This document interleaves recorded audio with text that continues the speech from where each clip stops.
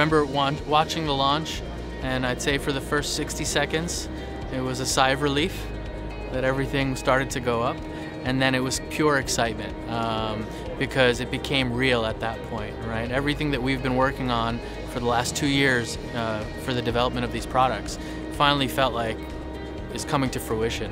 It's real. Iridium Next is a more powerful solution. It's got all the benefits of before, being fully available wherever you are on the planet, having very low latency. All of those things exist with Iridium Next, except now you get 10 times more capability in terms of the throughput. And ultimately, it's going to be a great alternative to Inmarsat, which today in certain markets has had an almost monopoly position.